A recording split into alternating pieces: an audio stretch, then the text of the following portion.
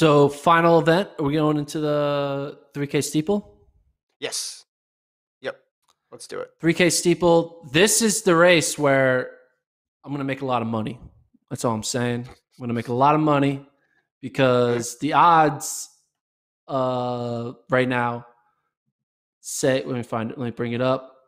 They have for the women's, they have Emma Coburn. Oh, crap. People started betting it. Dang it. She was plus 400. Now she's only plus 250. I should have got ahead of this. Damn it.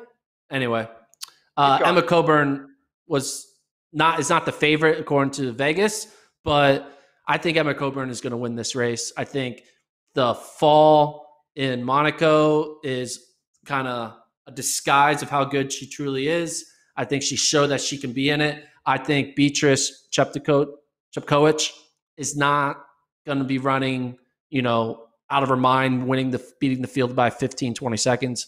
I think this is going to be a 9 flat to 9:07 type race. And I think Emma Coburn is going to be perfectly fine with that and find a way to be in it with the final lap to go and have the best kick and win.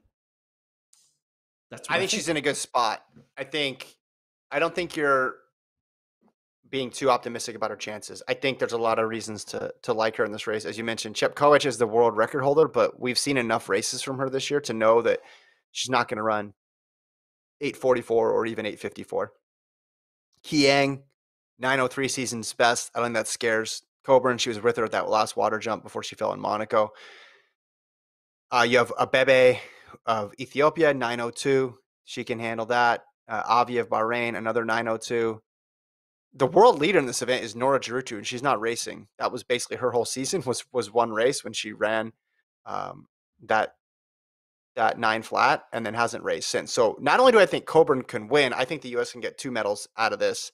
Not predicting a 2017 Redux with gold, silver, but I think this is setting up well too for Frerichs with a lot of people in that range that you mentioned. And this is breaking perfectly for Coburn and Frerichs. I mean, Coburn, this would be 4 medals for her. She hasn't shown that she gets overwhelmed by these world championship moments. In fact, she usually elevates her game and outperforms her seed. And now she's obviously, we're talking about her as one of the favorites. I think this could be gold for Coburn. We just got a comment from the YouTubes from Ariane Udaha. Can't say that name either. Damn, no one should ever bet on the steeplechase. Too many things can go wrong and do go wrong. Very true. But I'm still going to bet. I'm going to bet on every event, and I'm going to either be very wealthy or out a lot of money. But I'm content. I've already committed the money. As if it doesn't exist anymore. I already lost it.